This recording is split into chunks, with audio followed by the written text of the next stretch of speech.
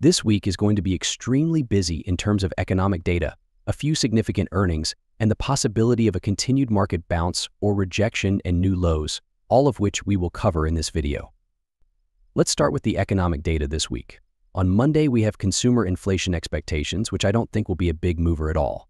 On Tuesday, you have PPI month over month, which we are expecting to be 0.1%. Last month was 0.2% for your headline PPI number. That will be the first piece of significant data that we have this week. However, as I've previously stated on this channel, I don't think that inflation or the market is particularly concerned about it right now unless we get, say, hotter than expected data. In other words, I think that the markets are generally comfortable with the fact that inflation is declining, and if it does so more quickly than anticipated, that's actually a bad sign for the economy. Because the last thing you want is deflation. Deflation is worse than inflation, and then you're really looking at a severe risk recession. Just remain in the same general area where it has been, so PPI can be significant, but I don't think it will be a major market driver. Bosick will speak with you on Tuesday at 1:15 p.m. Eastern Standard Time. You offered him or her some food. On Wednesday, you'll receive the CPI once more.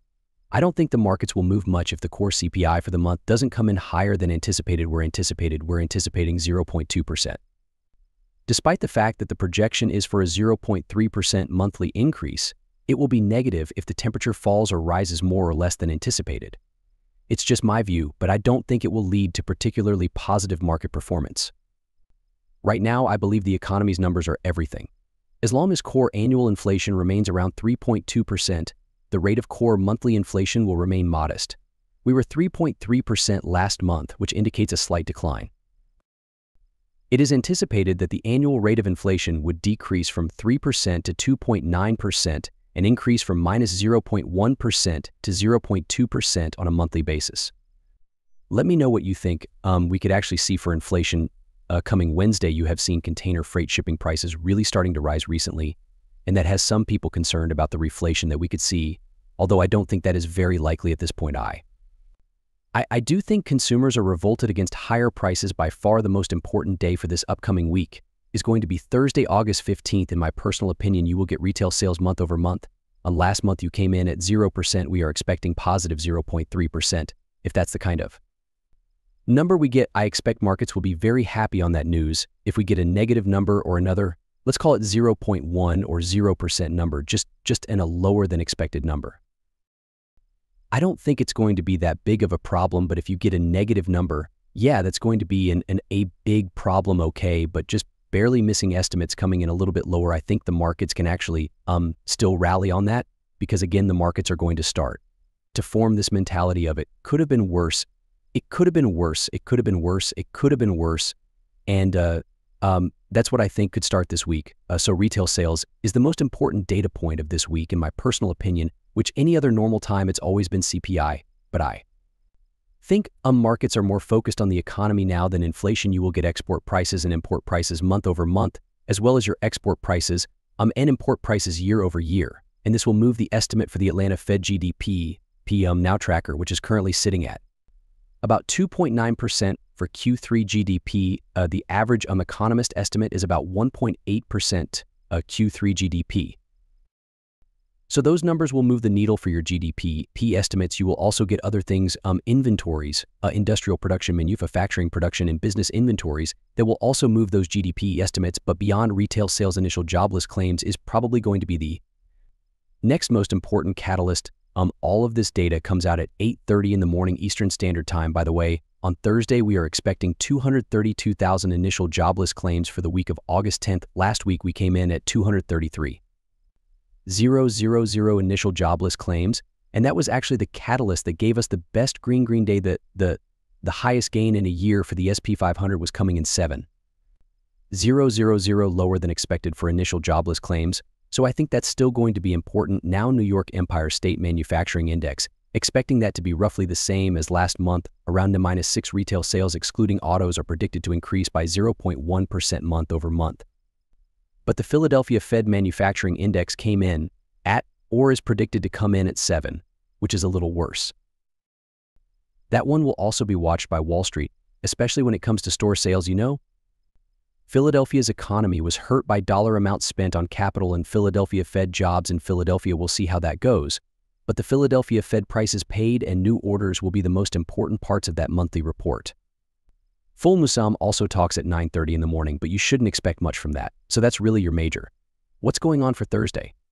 Harker is also set to speak, and he does so at about 1 p.m. I think that the next market move, which could be as much as 2%, will happen on Thursday, based on the data, at 8:30 a.m. On Friday, building licenses will be given out. I don't think this is a big reason, but it has been because more building permits mean more homes, which means less price rise in homes. From the market's point of view, inflation is not as big of a deal as it is for the economy, so I don't think that will change anything. But let's be honest, how people in Michigan feel about things will be important. We think the main number on Friday will be 66.7, which is a little bit. Consumer hopes in Michigan are expected to drop from 68.8 to 68.2, and the current state of the state is expected to drop from 62.2, and the current state of the state is expected to drop from 62.7 to 62.3. The rate of inflation is projected to stay around 2.9% for the next year, the same as what you saw last month. It's interesting that you think the most important number from the survey will go up, but you think customer expectations and current conditions will go down from last month. But this could be because of a mistake in the way the data is shown, since I don't see how the top number could go up if these other two parts are expected to go down. To shorten it, there will be a lot of attention on consumer spending this coming week, because it makes up almost 70% of the economy. On Monday, a lot of companies that don't seem to be connected will report their earnings, and on Tuesday, Home Depot will trade before the market opens. We can depend on Home Depot a lot. There's a new bank on Tuesday and after work, but that's it. Dole and a few other companies like UBS also report. However, that can be useful again. This is a more high-end business that people use for do-it-yourself projects and home repairs. Wednesday morning market Cisco is planned to happen after work on Wednesday. That's most likely going to be the biggest one this week. Walmart, a big company, and Alibaba are in Thursday's pre-market. Around 2007, Walmart was one of the first signs that people were slowing down in general. I'm going to pay close attention to what Walmart says because I think they are the best company to tell us about the business and consumers. A lot of my fears will go away if Walmart says customers are happy and spending money. If Walmart says bad things about customers and thinks they will slow down even more, I will take that as evidence, if you will. Walmart is without a doubt the most important company, even if Wall Street doesn't pay it much attention. John Deere grab with a few other service providers Thursday after regular business hours. Applied Materials could be important for semiconductors. On Friday, Flower Foods and a couple of other smaller companies are reporting earnings. This week's earnings schedule doesn't include any big companies that will likely move the markets, but Home Depot and Walmart need to say nice things about customers. I don't know if Wall Street will pay attention to any negative comments made about customers in conference calls or anything else.